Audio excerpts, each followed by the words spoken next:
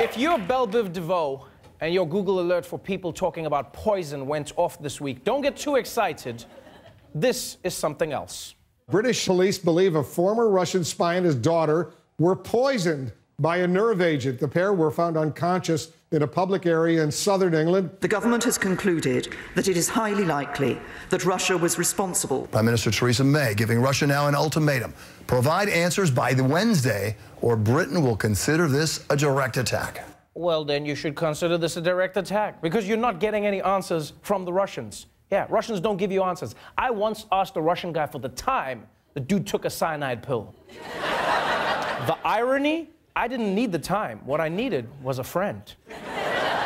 So a former Russian spy living in England is out with his daughter. This is the story, right? They go to a pub, they go to a pizza place, and then shortly afterwards, they are found poisoned.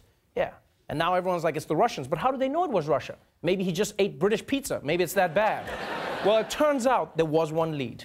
British investigators have identified the poison as, quote, a military-grade nerve agent of a type developed by Russia. It's one of a group called Novichok, developed only by Russia in the 1970s. Used as a fine powder, it can apparently cause heart failure within a minute. In fact, it's been reported that the table where they sat was so heavily contaminated, it had to be removed and destroyed. Yo, that is some serious contamination. Do you know what it takes to get a pizza place to throw out furniture? It can have an inch of gum underneath, a shaker of Parmesan that's been stuck to the table for 30 years. There's probably like a wobbly leg that's propped up by a rat carcass, but you know what? That's what makes it authentic, man. So this Novichok nerve agent is the real deal, and it's something that only Russia has. They wanted to make sure that everyone knew who was behind this. All right, they made sure. The only way this attack could have been more obviously Russian is if the people were crushed by giant Tetris blocks. And here's what's truly remarkable about this. In the normal rules of spying, when something like this happens, everyone denies everything. But Vladimir Putin is not playing by the normal rules.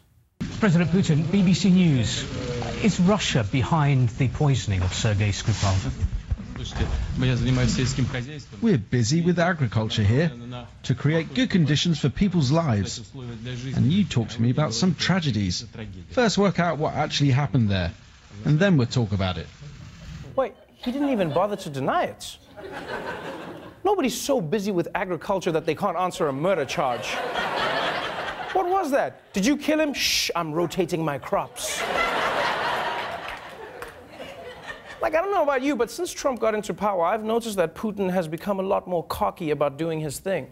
You know, he doesn't give a damn about poison in the UK. And when he sat down for an interview with Megyn Kelly this month, it felt like he did it just so that he could clown America on national TV. Why would you allow an attack like this on the United States?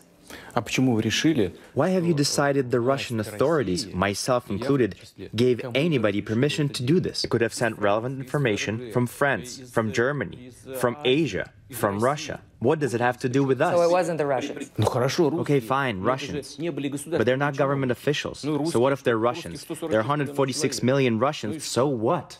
Okay, fine, Russians, so what? Yeah, I make it up to America. I buy you pizza. I know a good place. Like, Putin is clearly on top of the world right now. And the more anyone tries to corner him, the more fun he has. If the 13 Russian nationals plus 3 Russian companies did in fact interfere in our elections, is that okay with you?